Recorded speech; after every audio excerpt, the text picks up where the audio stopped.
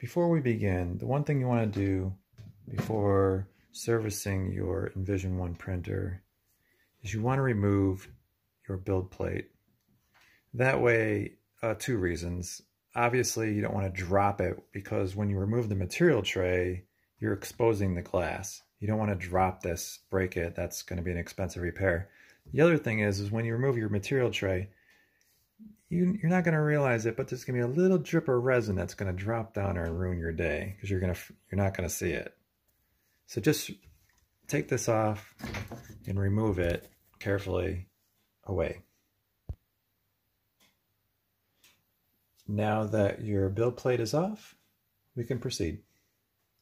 A couple of real general maintenance tips for the Envision 1. You can see this area right here. This is a good spot that dust creeps in. And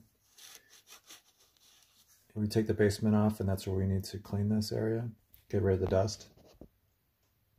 When cleaning this glass, I found the best cleaner is actually optical lens cleaner that you can get at Target for cleaning your glasses, and buying soft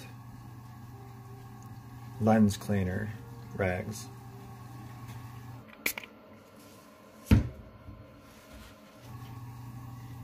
And you can see it comes out beautiful. This next tip, I use the same exact spray, the optical spray, on the back of my material tray to remove any fingerprints. And this you just need a dry paper towel. But the nice thing about the optical lens cleaner is it leaves 0 streaks.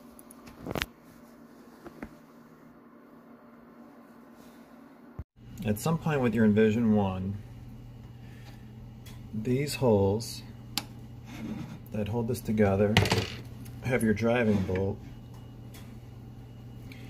and you go to screw it in,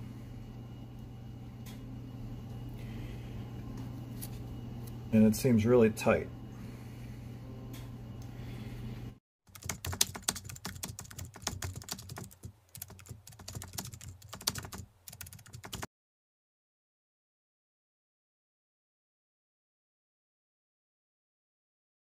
What you're going to need to do is buy a tap. This is 0.7 metric. And you're going to re-tap the hole by putting it in.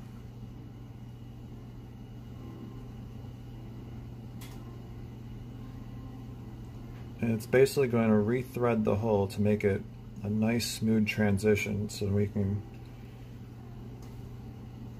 when you go to screw it in, it's going to go really nice. That way you can get a really good level. So you want to go in a couple times and then back it off. Go in a little bit more, and then back it off. You do this to all 4 corners.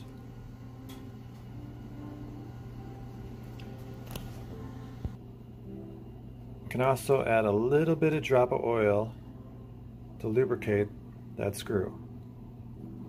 Now just put 1 little baby drop. That's it.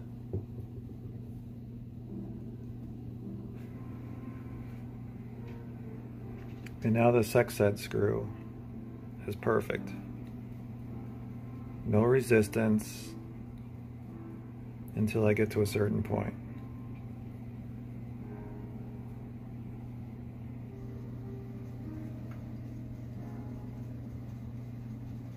This one's actually really nice. It doesn't need anything. It's perfect.